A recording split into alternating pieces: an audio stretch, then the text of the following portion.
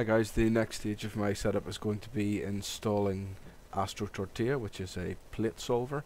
This is just brilliant software that rules out the need for doing the old 2 or 3 star alignment to determine exactly where your mount is pointing. Essentially, the computer will take an image with your camera and it will compare the pattern of the stars that it can see with the stars in its known library of images, and it will be able to, in a single image, determine exactly where you are, and then it can re-slew your mount to where it's supposed to be. So again, using Google, we'll go here and we will download the file, which is there. It takes you over to SourceForge, so I've already downloaded.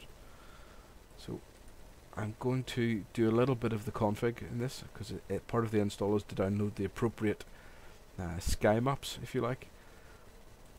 So we'll just turn on through here. So this is this astronomy.net is what I'm talking about.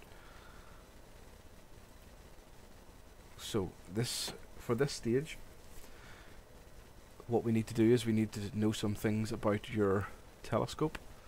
So my telescope that I'm using at the minute is a Quattro 200, and combined with my Nikon camera, that gives me a field of view of this.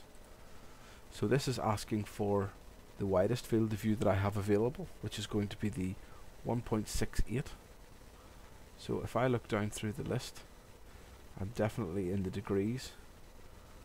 So that is going to be the 1.68 to 2 degrees. So I'll be picking that. And the lowest is, reading the documentation, they recommend 20% of your narrowest field of view. So that's 1.02 for me. So if you follow the math there, that is 20% of 1.02 equals this. And as that is in degrees, it will unlikely to show up here. So if we convert it to arc minute, let's just multiply it by 60. That gives us around 12. So our narrowest field of view, if we scroll up, we should see 8 to 12. So I'm going to pick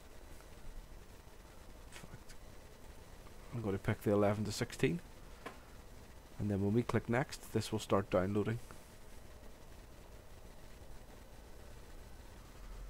Okay, so we'll hit next, and just I would accept the default settings for this. So we'll click install.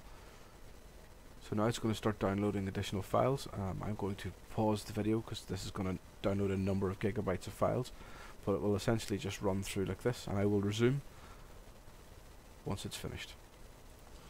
Okay, so that's it, just finishing up now. It took around 10 minutes. Not a great link out here in the shed, but it will do for now. So the program, this is just going to be, we'll just click kind of way it'll go.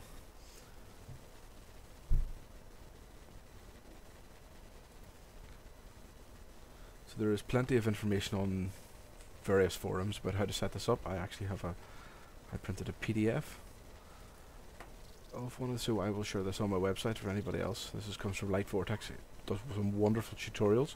If you want to go and look it up, it's step by step with screenshots, tells you how to do everything. It's a fantastic guide.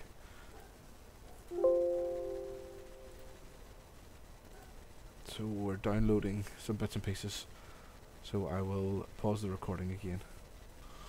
Okay, so now the install has finished, so I'm going to untick readme and I will launch it. I'm going to try and do some basic settings here, just straight out of the guide again, and I will be transferring these from my previous setup.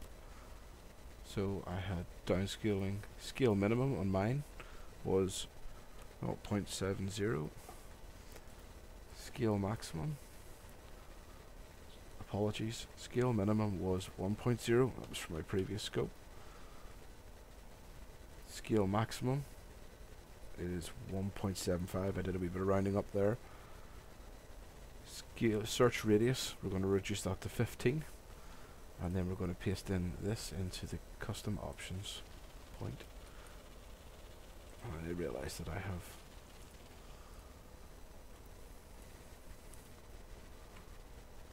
missed a 2 off the end, and that is everything, and that is it all configured. I'll show some usage of that later on. All the best.